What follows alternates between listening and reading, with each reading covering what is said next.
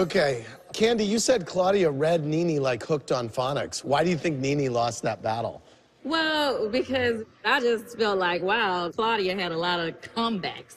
Like, I'm not quick like that. That's not my thing. So when I see other people do it, it's funny to me. And I felt like she did her thing as far as that. Claudia, what was your reaction to NeNe saying your clit has left your body? I thought it was stupid, and it doesn't make sense. But, you know, she was kind of grasping at straws at that point. So. Say what now? Saying my thing has been ran through and I have no clit. How would you know that? It's there. You're on it.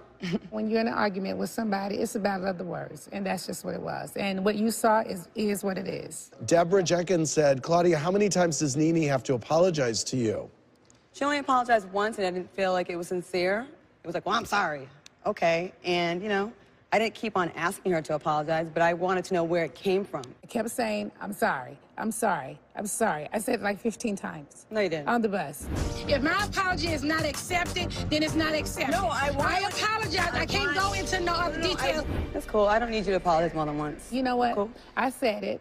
And if she didn't accept it, she didn't accept it. And I'm fine with that. If she needs more time, then she can have all the time she needs. We got a lot of comments about one thing specifically that you said. Jeanette Birch from San Francisco said, NeNe, I'm writing to express my disdain, shock, and horror at the words that left your mouth in Puerto Rico. I am referring to you calling Claudia half-breed. Never for one moment did I think I would hear such racist comments aired on TV.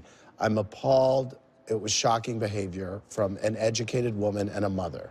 Well, when we were over in Puerto Rico having the argument, Claudia never cared that I call her that because she always says she's biracial, I'm biracial, and I'm light-skinned or whatever. She said it the whole time this season. The only thing Claudia ever said to me was, why did I call her a whore? She never hopped in on that whole thing. But referring to yourself as biracial doesn't mean that you're calling yourself a half-breed. Like I said earlier, when you're in an argument, it's a battle of the words. There are a lot of things that may come out that you may not necessarily mean. But why go to that? And, like, Elena's not checking for that, and it's like... We were in the battle. Me bringing that up... bigoted remark. Me bringing that up is because of not feeling that acceptance from some people when they say things like that, from both sides.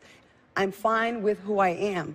But when someone says that in a big platform like this, it was said like it's a negative, that I'm not full something. I'm half a little bit of this and a little bit of that. It wasn't like, you know, she was saying it in a complimentary way. Just was totally off the cuff.